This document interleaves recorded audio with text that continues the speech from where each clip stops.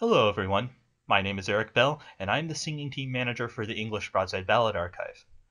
I'm here in the Early Modern Center at UCSB, and today I will be talking about how to sing an early modern broadside ballad. As most of you watching this video probably already know, ballad poetry was often meant to be sung to a particular folk tune of the day. This is where the present-day singer first runs into problems. Any early modern English person would have possibly grown up hearing and learning these tunes throughout childhood. Most of these tunes, however, are no longer popularly sung, with the exception of Greensleeves. The first step to singing a broadside ballad, then, is to memorize the tune. There are a couple of ways to go about this. For music readers, if you can find a notated version of the tune, you can read through it a couple of times, sing through it, and learn it that way. For those who do not read music, you will need to find a recording of someone playing and singing the tune, and hum through it, sing through it a little bit that way. Regardless of which method you end up using, I recommend a lot of repetition. Here we have the top part of page 513 from the National Library of Scotland's Crawford collection. As you can see, the music is printed and the text of the first stanza has been pretty closely underlaid to that music. I will now hum through this melody, which is called Lilliburlero, for the very first part of the refrain. And I'll do this a couple times before we start adding some words.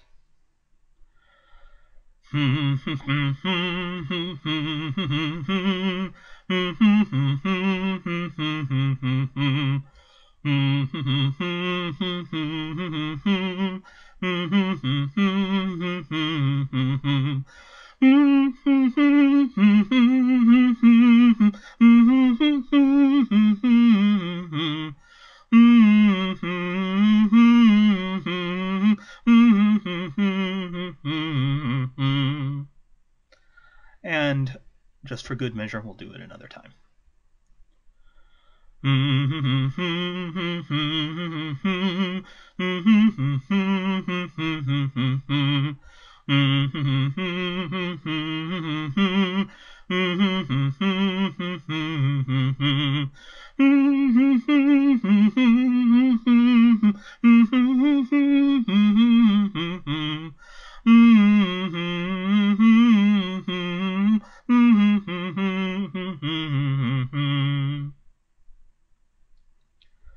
Okay, now that we've gone through this a couple of times, we can start adding the words.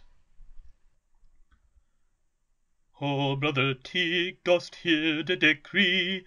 Lilliburlero bullen a law, dat we shall have a new debitee. Lilliburlero bullen a law. Lara, laro, laro, lara, Lilliburlero bullen a law. Lara, laro, laro, lara, Lilliburlero bullen a law. Now that we've sung the first stanza as it was correctly underlaid to the music, let's try this tune on some of the other stanzas that are not underlaid. So I'll be singing through these first three right here on the left column. Oh, by my shoul, it is a Lilliburlero bullen a la, and he will cut the English throat. Lilliburlero bullen a la. Lara, laro, laro, lara, Lilliburlero bullen a la. Lara, laro, lara, laro, Lilliburlero bullen a la. And the next one. Though by my shoul the English do prate, Lilliburlero bullen a la, the law's on their side and Christ knows what. Lilliburlero bullen a la. Laro, laro, laro, lara, Lilliburlero bullen a la. Lara, laro, laro, lara, Lilliburlero bullen a la. And this last one we'll be singing for this video. But if dispense do come from the Pope, Lilliburlero bullen a la, will hang Magno Carto and themselves in a rope. lily bolero, bolina la. Lara, laro, laro, lara, lily bolero, bolina la. Lara, laro, laro, lara, lily bolero, bolina la.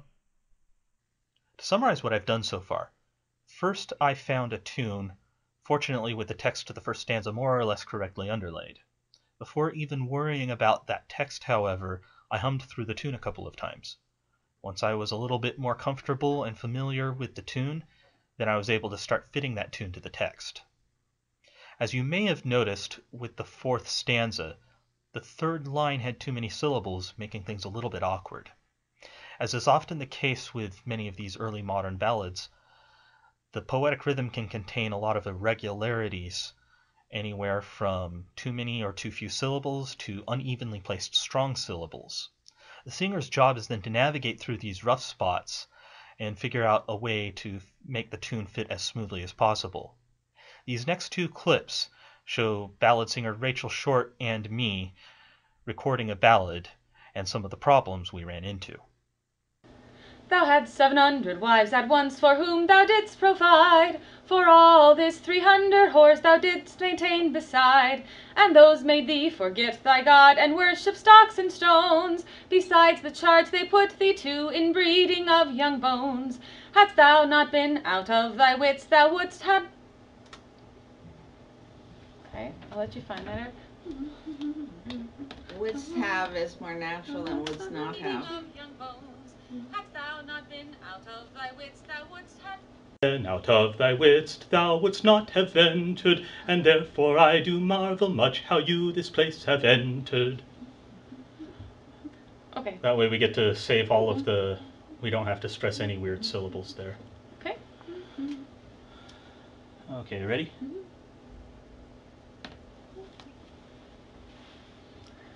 Hadst thou not been out of thy wits, thou wouldst not have ventured, and therefore I do marvel much how you this place have entered. I never heard, quoth Jonas, then so vile a scold as this. Thou art not with thy faults, quoth she, thou hast likewise, thou hast... You can see where the problems all are. Yeah, thou hast likewise done amiss. And you're gonna have to crunch a couple syllables there. Okay.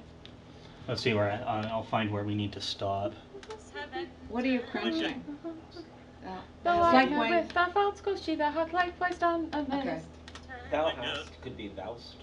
Thou'st, you could say thou'st likewise done amiss. That would be common. Thou'st. Oh, that works. Yeah, I like that. Yeah, do thou'st. To conclude, singing a broadside ballad can be summarized in 3 steps. Number 1, learn the tune if you don't already know it. Number 2, fit the tune to a text. Number 3, be prepared to deal with any inconsistencies or irregularities you might, or actually, most definitely will run into in that text. And if I can add a 4th step, have fun. Because if you're not having fun, you're doing it wrong.